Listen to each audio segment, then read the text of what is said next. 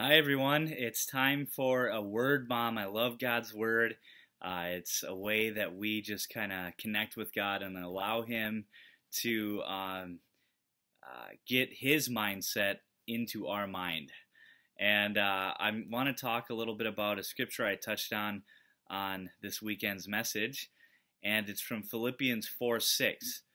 And it says, "Do not be anxious about anything, but in every situation, by prayer and petition with thanksgiving, present your requests to God." And, for so often I looked at this scripture as kind of a command or a direct, like, here's what God is saying for me to do, which it really is.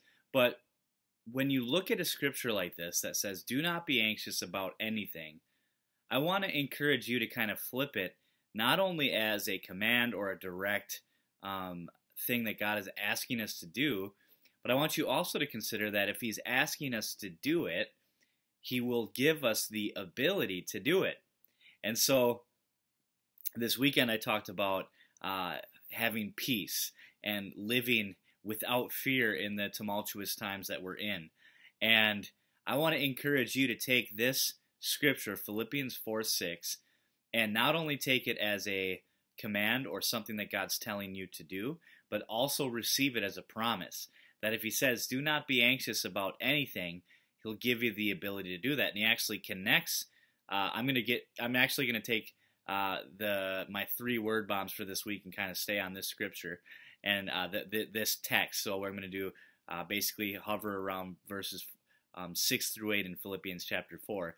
But in staying on 6 today, He says, don't be anxious about anything, but in every situation. So now He's telling you, okay, so He told you not to be anxious, and that means you have the ability to. But then He kind of connects to it the avenue by which not to be anxious. And He says, in every situation, by prayer and petition, with thanksgiving, present your requests to God.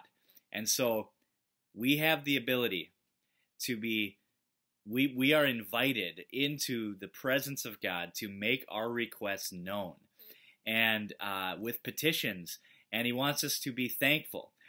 So I want to encourage you to make sure that we are thanking God. Encourage you to thank God every single day. Think of something specific. Thank Him for another day. Thank Him for things that are going on in your life. Thank Him for His Word. Thank Him for His Son, Jesus Christ, and all that Jesus has done. And make it a priority to be thankful.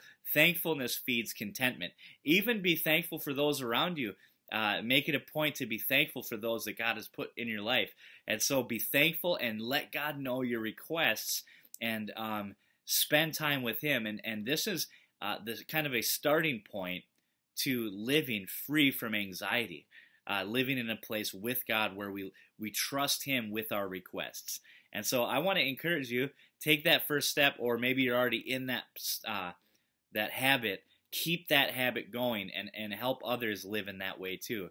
And watch how fear will leave your heart, anxiety will leave your heart, and God will continue to move in your life in a fresh way when we stay connected to Him. And so, Father, I pray that as we look at this scripture where You say, do not be anxious about anything, but in everything, by prayer and petition with thanksgiving, let our requests be made known to You. God, I thank You that it's not only a command, but it's also a promise. God, You give us the ability to live free from anxiety. And so, God, let Your presence permeate our hearts. Let Your Spirit empower us as we move forward, and we lean on You in every single day, every situation. In Jesus' name, amen. God bless you. I hope your Monday goes well, and you find some time to really just connect with God.